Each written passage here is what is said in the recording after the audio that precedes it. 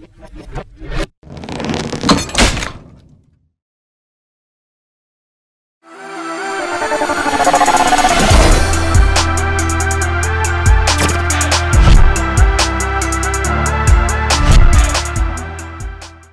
I got all those, Just trained like a fucking maniac. yeah, pretty much.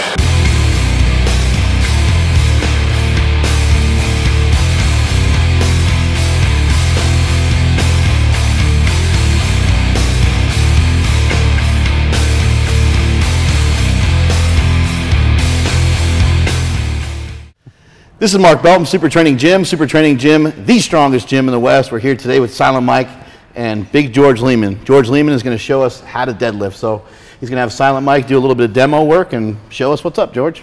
All right, awesome. Let's see what you have with 135, man. Let's just see how it looks. I hope I impress you. Try not to fart.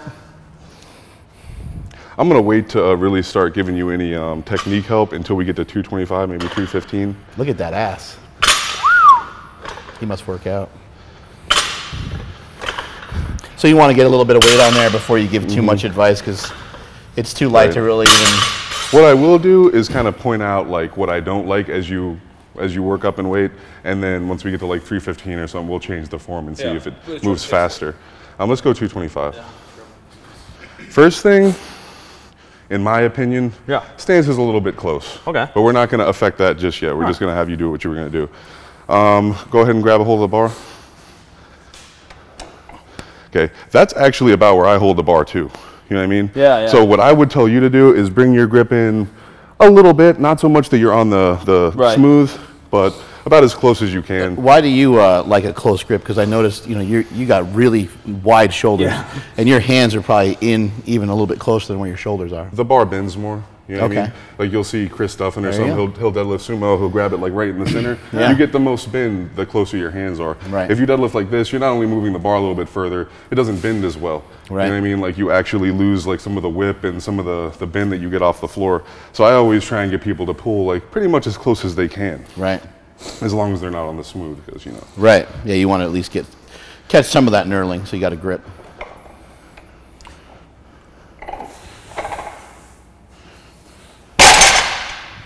All right, pretty good. Not a whole lot wrong with that in general. The only thing I would say is you could probably have the bar ever so slightly closer to you at the bottom. Again, not like you're doing it wrong by any means, but let's try again. But you want a little wider stance too? Yeah, this time we're gonna do a little bit different. I like to use the stance you jump with. I'm not sure where I read about that, but I got it from someone else. Pretty much whatever you would typically, if you were gonna do like a long jump, it's all hip extension. Right. You know what I mean? So I'd take something about like this, straight up and down. You know what I mean? Because you're never gonna do a long jump like that. You know, your hip extends backwards. It's not that kind of shit. So I try and have my legs pretty much straight up and down, which also lets you get the closer grip. So something probably like that is kind of like ideal for you. What about toes? You go straight, point it out a little bit? You know, point it out the tiniest bit, but pretty close to straight forwards. You know what I mean? I like to torque my feet out a little bit and push my knees out somewhat. So if you have your feet too far out, it's not even doable. If you have it too far in, obviously it's not good either. But that seems, maybe move this one in like a 1/4 inch. Something just like that. Maybe move that heel out a little bit too.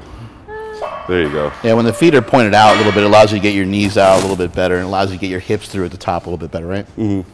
Try her again? Yeah, let's give it a shot again. Bar this time, a little bit closer in the... This time, just grab a hold of the bar and don't do anything. Just grab it. I'll tell you what to do first. All right, right now, I like the position you're in. Your shins are pretty much straight. Roll it back and touch your shins. Now sit down into it, keeping it against your shins. That's what I want to see right there. Okay.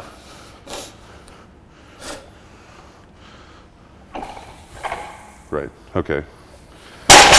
You pull with your hips pretty high, which again, it's not like it's dangerous, you know what I mean? Because you have a proper position in your back, you're not rounded and shit like that. But what I like to do is focus on, rather than just extending upwards, you know, like hip extension, I kind of like to focus on separating my legs and my torso. So I'll get down to position like this, I'll get down here, and then I kind of drive the hips down while trying to keep the torso a little bit more upright. I kind of try and stay as upright as I can while feeling strong. So that's why I like to do that position where I roll it back, and then I sit down into it until I start to feel that upright, real strong, good starting position, and then you use your stomach to drive downwards into your upper thighs and really pry yourself off the floor. A little more knee travel, okay? Not totally vertical shins? Well, you'll see. You'll feel that strong position. Yeah. You know what I mean? The other thing I want you to do is go ahead and grab it again. You might not be heavy enough to take full advantage of this. I'm 350 or whatever, you know what I mean? So it's a little bit easier for me. Roll it back until it touches your shins. This time when you sit down into it, I want you to try and sit back into it until you feel yourself starting to fall a tiny, tiny bit. Don't actually fall. Just feel some pressure being applied to the bar. Catch me, Daddy. Catch that ass. Okay, that's good, that's good. Right there, I can tell you are starting to fall backwards. So if you started to pull, you'd fall. And that's what would happen. But what you want to do is when you sit back down into it, right when you feel your body weight starting to apply pressure and your shoulder is just ever so slightly in front of the bar, let's have you do it again and get down to that position. Roll it back until it touches. Sit down into it. Right there is perfect. And then hit the gas. But I want to see your head like a little bit more upright than that, and we're going to get the belt. You want to grab that belt for me? The Leeman belt trick. Leeman belt trick. Go ahead and put it on for me, dude. I'm just kidding. Well, you want to have it a little bit higher in the front than in the back. And you want that right under your sternum. You know what I mean? Yeah, for yourself, you like to kind of catch the upper abdomen area, diaphragm. You're going to be surprised, man. It's even higher than that, actually. Raise it up like 3 inches. You might have to loosen the belt again. The key is to pull your shirt out from underneath it. Yeah, there you go. A little bit higher.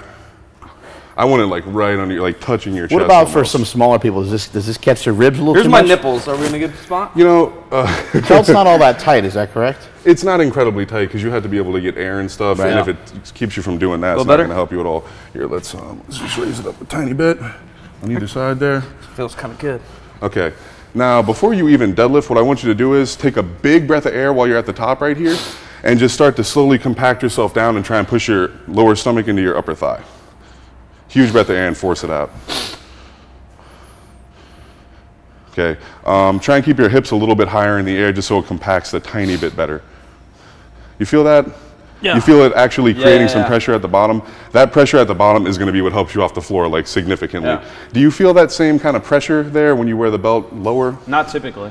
Yeah, you see what I mean? I feel as rigid, but I don't feel that kind of The other thing is, if you'll notice, if you're just chilling there, you probably feel like your posture is like decent. Yeah, it feels you know good. what I mean? It actually it helps kind of keep your shoulders back and stuff, right?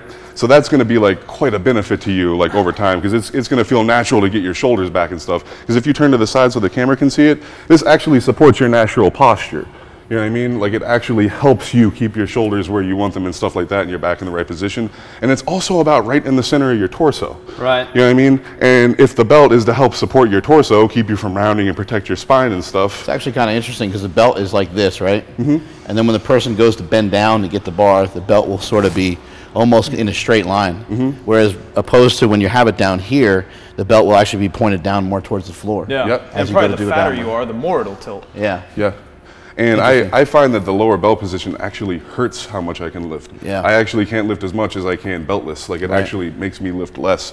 And it's not going to be that way for everyone because once you get used to it, you're just used to it. But I mean, I try and get used to the best belt position you can, right? Yeah, we have seen a lot of people that wear a lower belt position. They end up hinging on their belt and not hinging on their hips. Yeah, we see. So wherever the belt is, they push into it this way and hinge on that belt rather than hinge on their hips, and then they get overdeveloped erectors, no pancake ass. It's a disease spreading across America. All right, let's try and do this, man. Walk back up and get the same foot position for me. That's about perfect. Grab the bar like you typically would, a little bit closer actually. Roll it back until it touches your shins. Now before you dip down, I want you to get a huge breath of air, and as you sit down into it, do that little fall back thing, but don't actually fall back, just a tiny bit of pressure, and force your stomach as hard as you can into your upper thighs, and try and create as much pressure as you can with your head just a tiny bit more up than normal. And then explode up. There you go. Okay, nice. Now, what I would like to have you do is even drop your hips a tiny bit lower. You see what I'm saying? Now, you might not feel stronger that way right now, but depending on the assistance work you do, which we're gonna go through, that's gonna change. You know what I mean? Like if you're doing a lot of deadlift stance box squats and stuff, and you get, say, 150 pounds stronger on those, you're gonna be significantly stronger with your hips lower as compared to now. You know what I mean? So that'll change kind of drastically, along with leg curls and glute ham raises and shit. Yeah. There's one thing I'm not really sure of, maybe you know. People that deadlift with their hips high, or people that deadlift with their hips low. I know Olympic lifters have really strong quads, and they typically try and deadlift with their hips low. You know what I mean? But I also see people that have really strong quads that, you know, their hips shoot up in the air and shit too. You know what I mean? It's very, I don't fully understand like which, it's both sometimes, right? It varies considerably. Yeah, I think it's, you know, your starting position is, it's a matter of like reinforcing that starting position over a long period of time and trying to make it better and working on getting tight.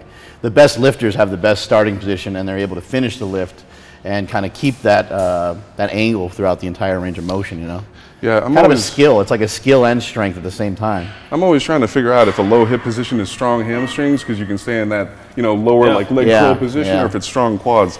I just train both. I've never been a big fan of dissecting it down to that, because for that very reason, it's too hard to tell. Somebody say, "Oh, you got weak hips." It's like, some of it might just be motor pattern. Like some of the Olympic lifters, like you said, they have strong quads, but they're also used to being in that position, just finding their tightness from the bottom up, so then they can deadlift that way. Where a power lifter try to get his hips too low, hips are going to shoot up, especially a beginner, end up in a shitty position.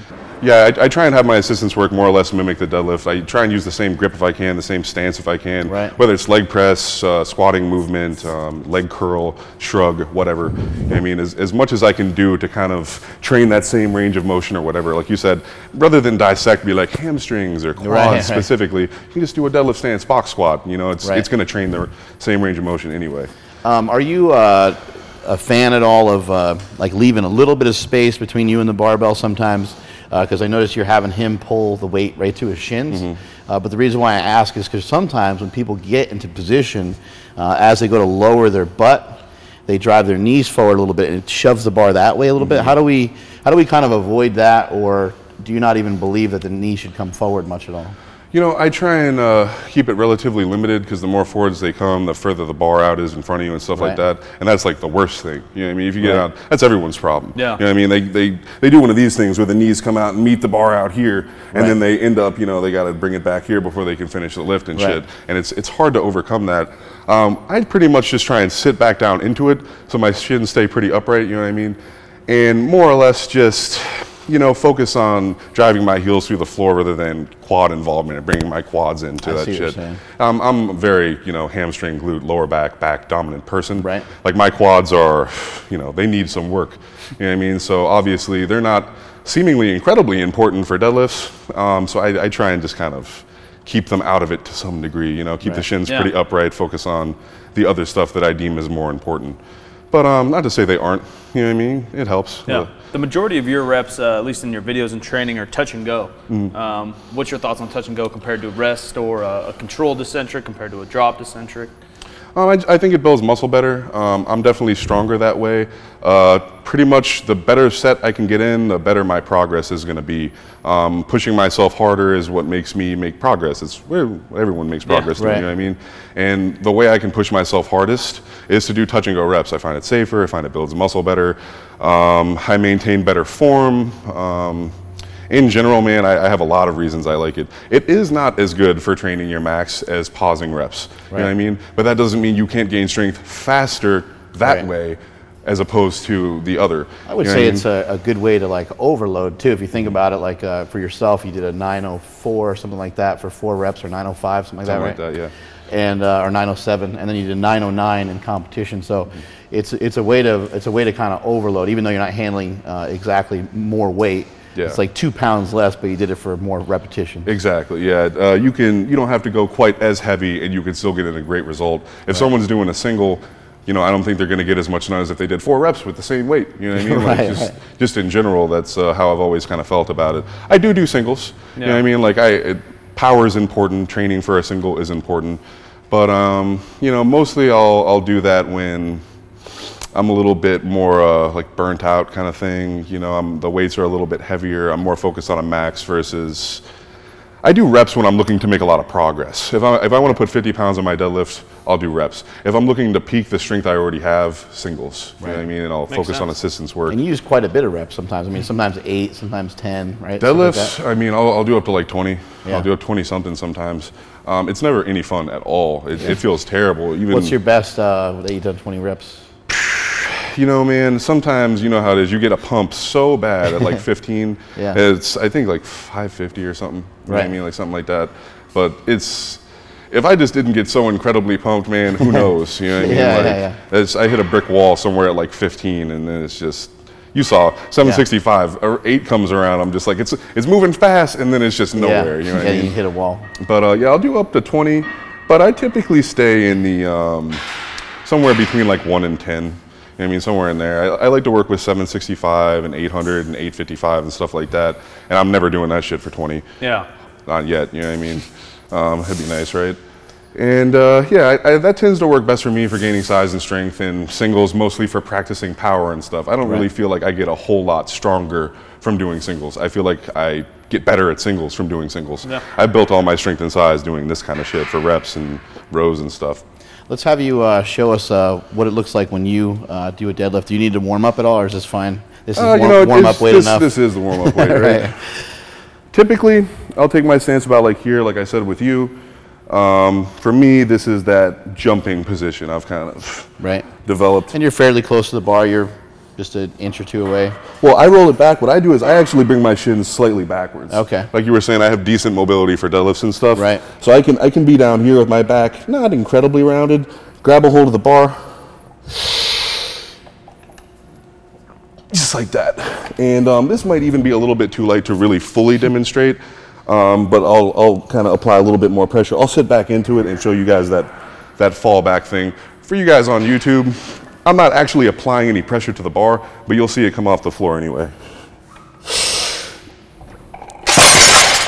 See what I'm saying? Like I could probably do it with 405 or something. Right. And if you can get 400 pounds off the floor without actually trying, that's pretty useful. Right. You know what I mean? Especially if you're trying to go up to 800 or something, because you can get the bar to bend to about right here, a couple inches upwards before it even leaves the ground, and I have to apply very little pressure to do it. Right.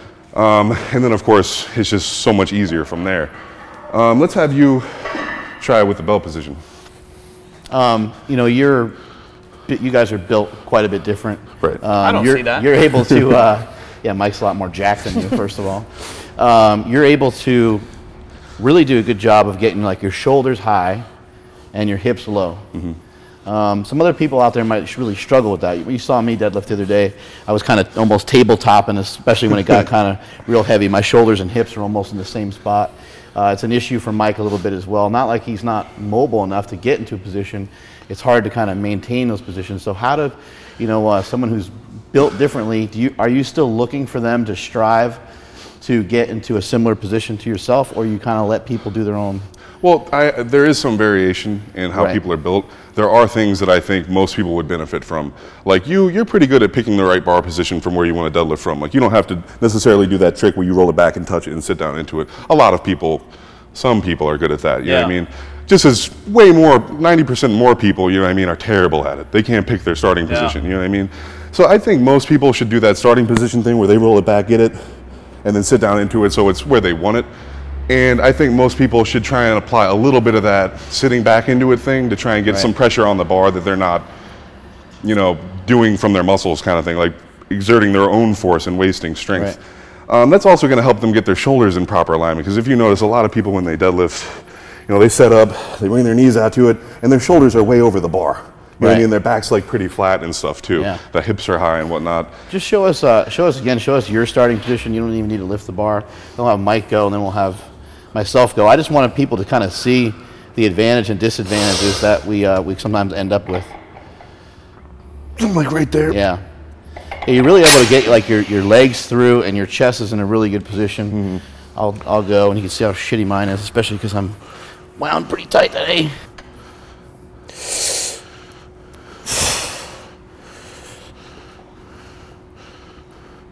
That seems pretty good. Yeah, not too bad. That didn't seem bad at all. Not too shabby. I think a big part of it is having the stomach and stuff to really keep you in the proper back position. That makes sense. Because when I force my stomach out, I'm really like, you know, I'm like 2 feet wide from front to back kind of thing. You know what I mean? So it's very easy for me to stay pretty upright and not lean forwards and stuff. A lot of people, they'll get off the floor and their hips will shoot up faster than their shoulders. You know what I mean? Right. And that's not what you're looking for, obviously. Right. I just like to point some of that stuff out to people, because there's probably people that are watching that are 150 pounds somebody's watching 180 pounds, someone's 220, and there's just a lot of variation, you know, amongst us three. So I think it's good to point out it's not an excuse to lift like shit, but at the same time, you might start out in a different position than somebody else. Oh yeah, everyone's going to be in a slightly different position. It's totally due to arm length and stuff like that. But I find, you know, there are some things that pretty much hold true. Shins relatively upright. You know what I mean? Bars or shoulder over the bar. Yeah. You know, sit down into it a little bit. You know, some people aren't strong that way. It's just like they have to do specific exercises and stuff like that, and you become strong that way. I'm not that big of a believer in trying to teach people different forms, like, oh, your hips are too high, so drop them and use less weight for the next 6 weeks. I don't really believe so much in that. Right. For squats or bench or something, you know what I mean? But for deadlifts, as long as your back isn't rounding and you're safe, I'd rather bring up the weak muscle group or the lagging muscle group and then have your form improve because of that, versus have you use way less weight and then when the weight goes back up, you just go back to the same shit. Right. You know what I mean? If you fix the weak area, you'll have the strength there for your max. You know, you'll have the right form for max effort shit instead of just the light stuff where you don't push real hard. But let's have you try that belt thing, man. I'm kind of excited about that. Let's have you do it again. Up, down, stay here? Yeah, stay there. Right. And just I'm going to have you sit back a little bit further. Try to get hips a little bit lower and then pull. Just drop your hips and I'll try and get you in the right position and then we'll have you pull. Roll it back until it touches your shins again. Huge belly of air. Force into your, yeah. A little bit lower, a little bit lower, a little up. That looks really good. Yeah.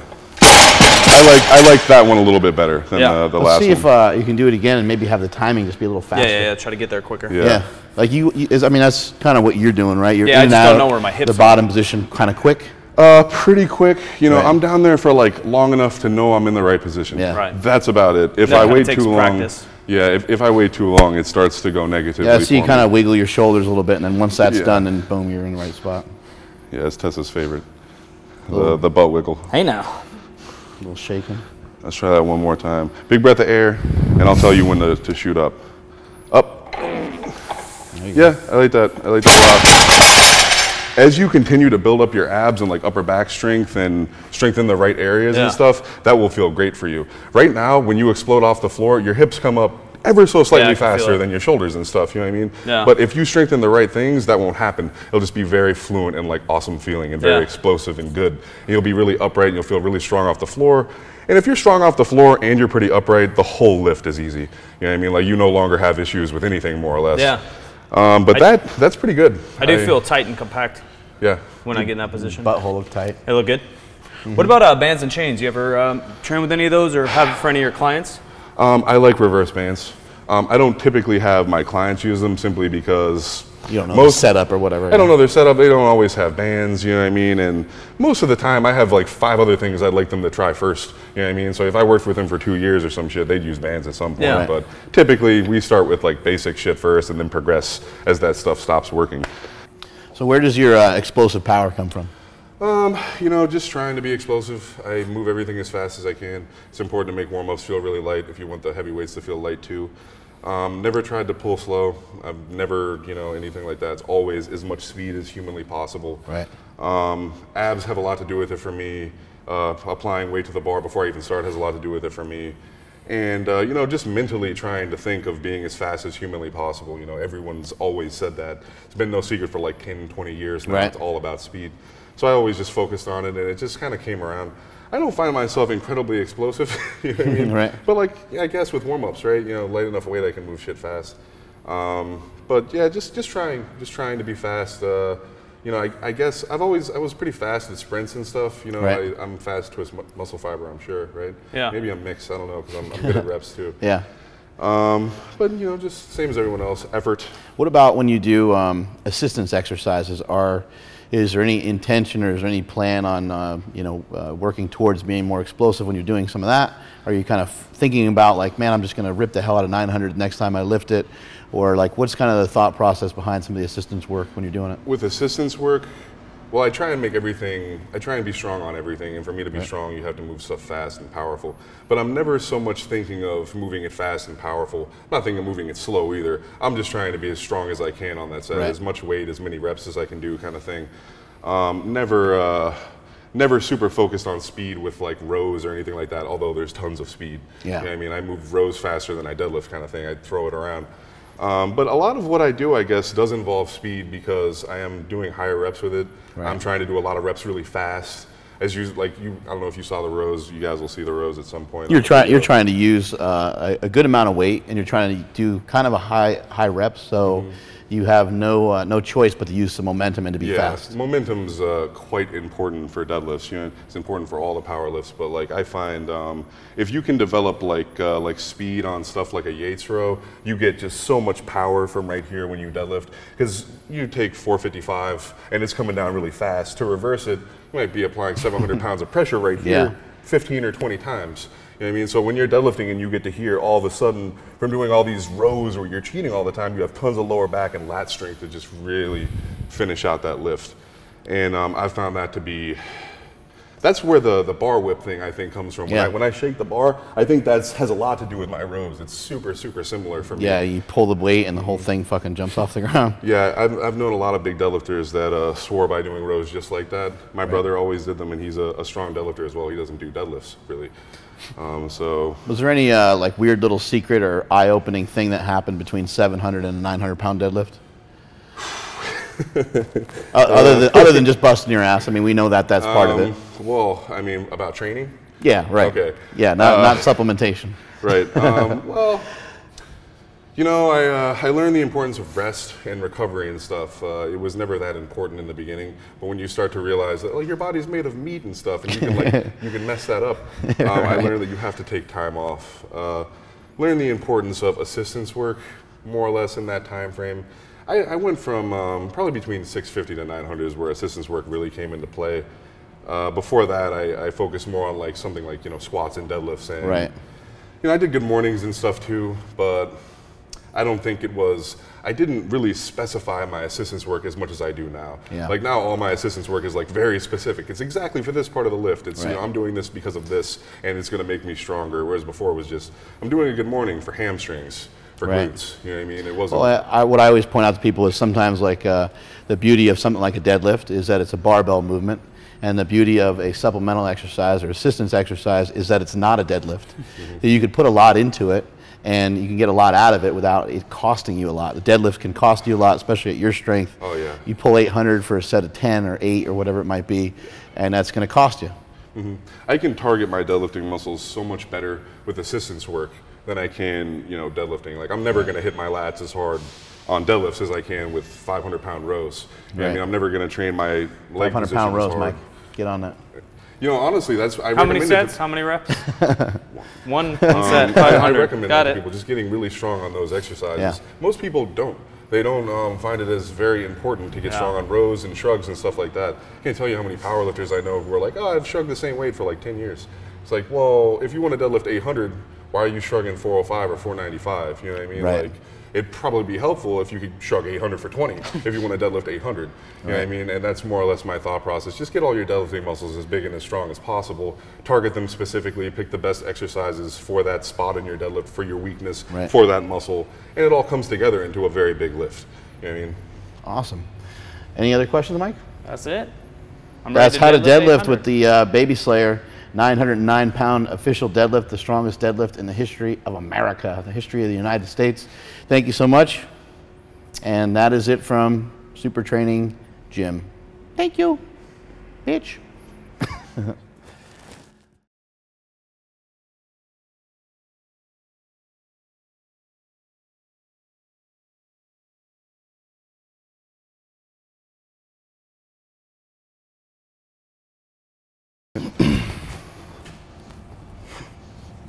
We grabbing a picture? No, just being idiots. Oh, gotcha. Is he supposed to take his pants off? Yeah, that. This is Mark Belton, Super Training Gym. Super Training Gym, the strongest gym in the West.